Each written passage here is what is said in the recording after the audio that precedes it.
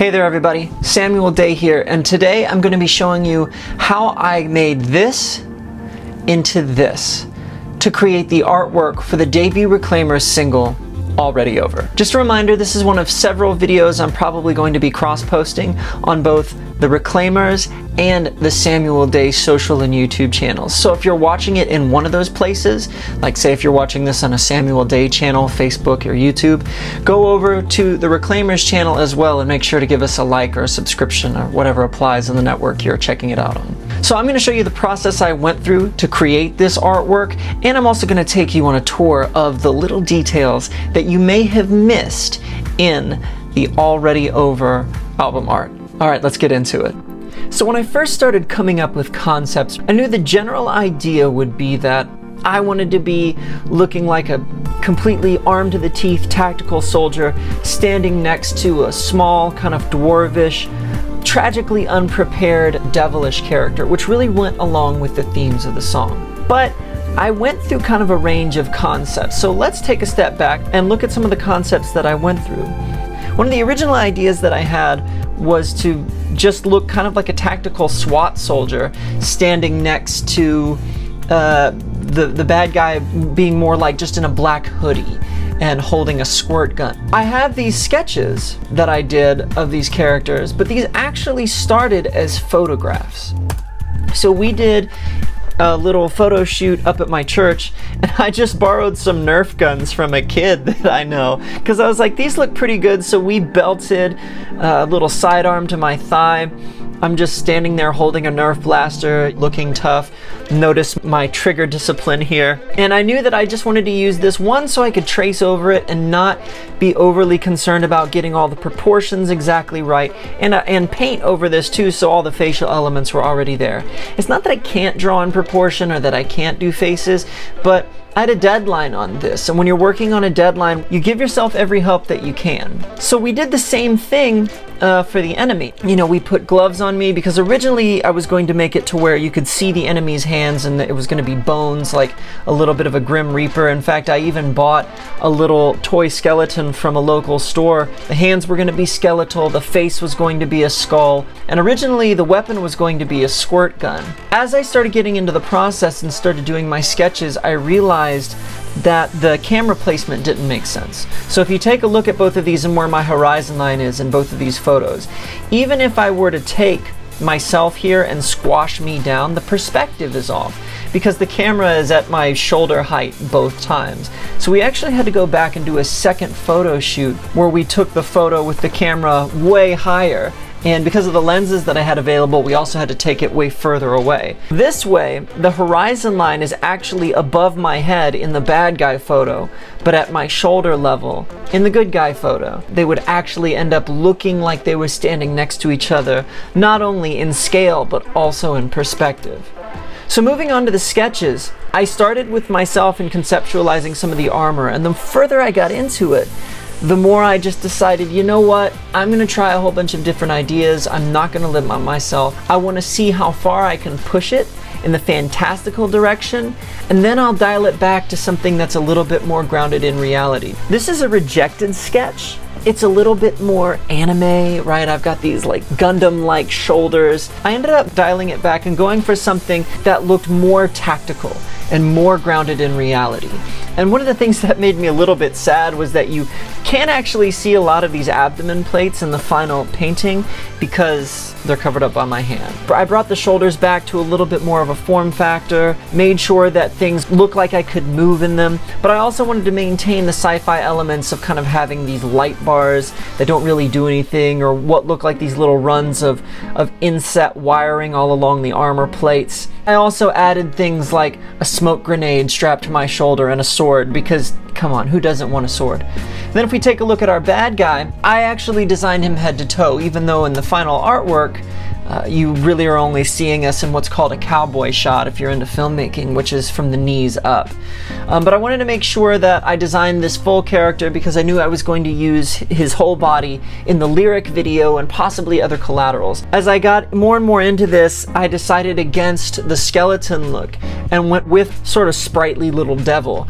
So his just kind of two glowing eyes floating in an inexplicably dark hood, the pointy shoes, and then also instead of doing bone hands, I decided to go with the classic three-fingered little bad guy. Decided to move away from the squirt gun and instead use a knife. The classic saying, bringing a knife to a gunfight. But these are the original sketches that became the painting that you see here. At some point in this process, I started second guessing myself, and I was concerned that this is going to be too fantasy looking. This is not going to make any sense, you know, with me in the mainstream, and I don't want to put people off from it. I started playing around with some alternate art, still playing up this idea of bringing a knife to a gunfight. And this looked really good, and I almost ended up going with it because it was simple and it was straightforward. But I decided, one, you know, I've put so much effort into the artwork already.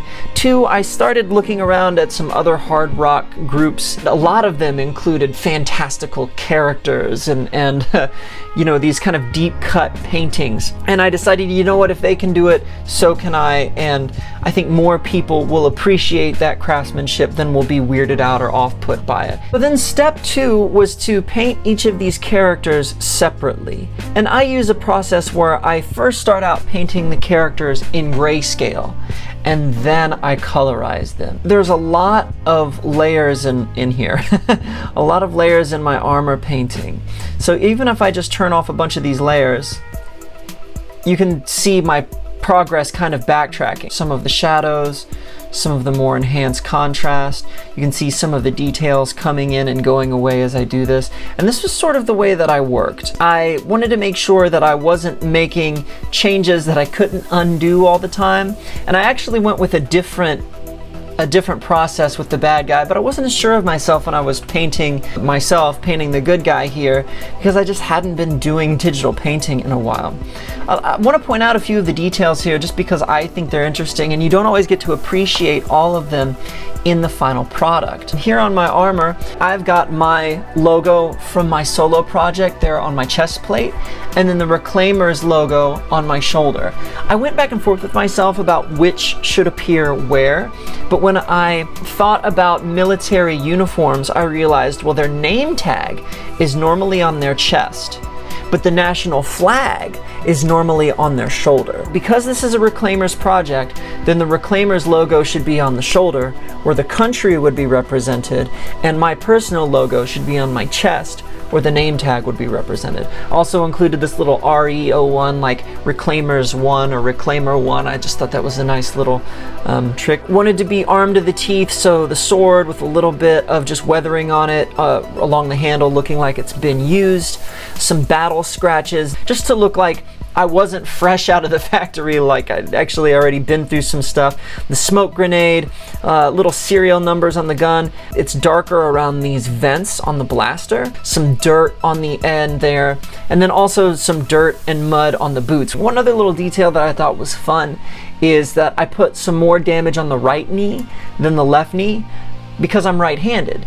And this even happens to my jeans. I tend to kneel on my right knee a whole lot more often than on my left, and that causes me to get a hole in the right knee of my jeans. So moving on to the bad guy here, a lot of similar considerations. Same thing here, did the whole thing in grayscale and then colorized it after the fact. And then when I finally composited everything into this final piece of artwork, even more color work went into making these two things look like they belong together.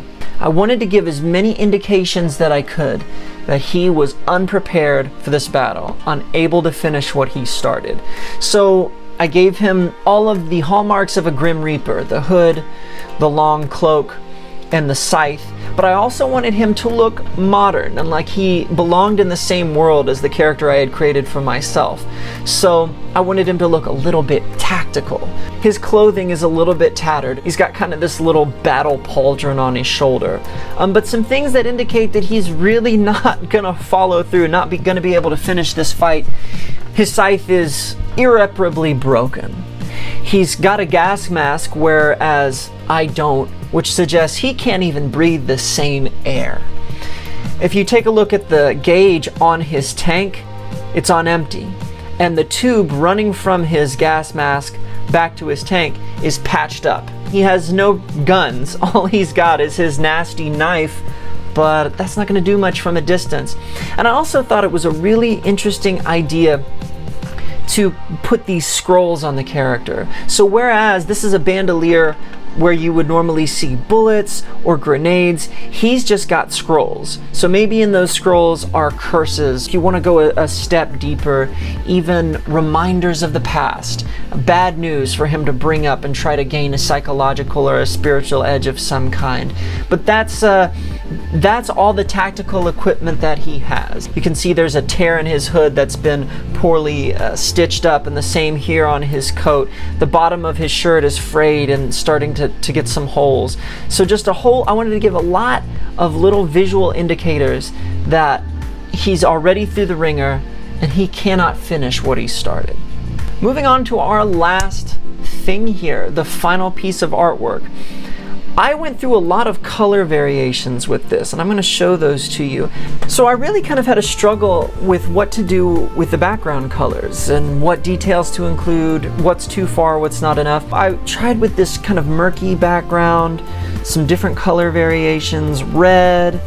This one I liked quite a bit, this sort of orange action movie look, but I thought that it wasn't dynamic enough. It looked just a little bit too like I had fully committed to the action movie look, and I wanted to bring a little bit more sophistication to the color than just everything's on fire. So I played around with some lighter reds, some pinkish stuff, because I also wanted to show that the sound of this song isn't just hard rock, but there are some pop-inspired elements in there. There's some modernistic elements in there. All these different color variations. The original idea for this artwork was actually for there not to be much of a background at all. I wanted it to be sterile, sci-fi, and matter-of-fact, just on a white background. But when I did that, they didn't feel like they were sticking to anything, and it was hard to make this whole thing feel like it had much of any context. So I decided to go ahead and stick with the background, going through all these different color variations here, tried some logos in the background. I want to show you that I went through a lot of revisions. It took me a while to land on what I finally ended up using.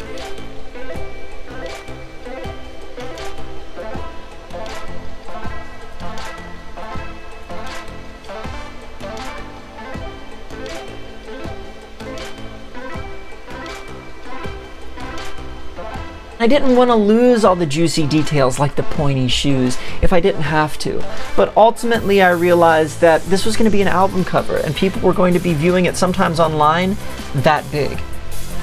And if I was overly concerned with showing the whole character all the time, people weren't going to see any of the juicy details at all. And plus I still had to fit the text into the design. So finally I landed here with what ended up being the final product. I decided to go with complementary colors in the background after I started looking at honestly some video game covers, and they tended to go with this teal and amber color scheme quite a lot, and it allowed me to balance the modern blues and the neon feel with that kind of action movie warm lighting and fire bravado. So if you take a look, for instance, at my armor, when I turn this off, all of the warm light goes away. And so I tend to have more of a bluish hue. But that didn't make sense with the fact that in the background it looks like the warm light is on the right hand side. So I ended up doing a bunch of coloration work to really sort of blend that in and make it look more contextual. I also wanted to make some moves to keep this dynamic and give it not just contrast, but depth. And so that's where these embers came in. I started adding some different ashes flying around at different levels of motion blur to make it look like there was some forward and backward depth and just some kind of chaotic movement and sparks flying in the scene. I pulled some different compositing tricks once I got things in here.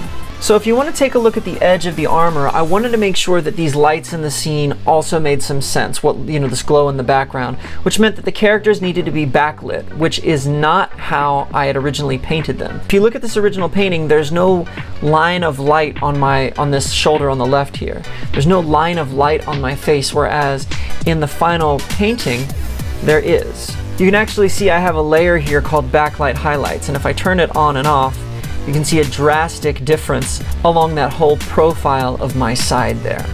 Very last thing, because I know this video is probably already a little bit too long, I did some compositing tricks for those of you who are digital painting nerds. I used things like some curve adjustments over top of everything to really help glue things together. So this curves adjustment here, if we pull it up, I'm just ever so slightly increasing the contrast, bringing the shadows down just a little bit tighter, pushing the highlights up, adding a little bit of Instagram-y hype to it without blowing out all of my details. And if I turn this off, the difference certainly is slight as I turn it on and back off. The highlights get just a little bit harsher and the shadows cave in and things don't look as washed out. It helps things look just a little bit more cinematic. And I've got a lot of layers in here where I did little things like that. I have an overlay that you can see is all around the outside edge that helps kind of encompass these characters so it looks like the smoke and the shadow and all of the stuff that's going on all around them isn't just behind them, but it's also in front of them. Again, there was depth, and these characters seemed like they were a little bit more in the scene as opposed to just on top of it. I hope you enjoyed that, and if you have any questions about the process that I didn't cover, or maybe you're an artist and you're looking for a few tips, make sure to leave me a comment and we can have a cool conversation. Also, be sure to grab Already Over on your favorite online marketplace or from your favorite streaming service by going to the link in the description of this video. And also, check out some of the sweet merchandise on the online store, which is also linked in the description. I hope you found that interesting or learned something from it, and so until next time, I love you, Jesus loves you, and as always, onward and upward.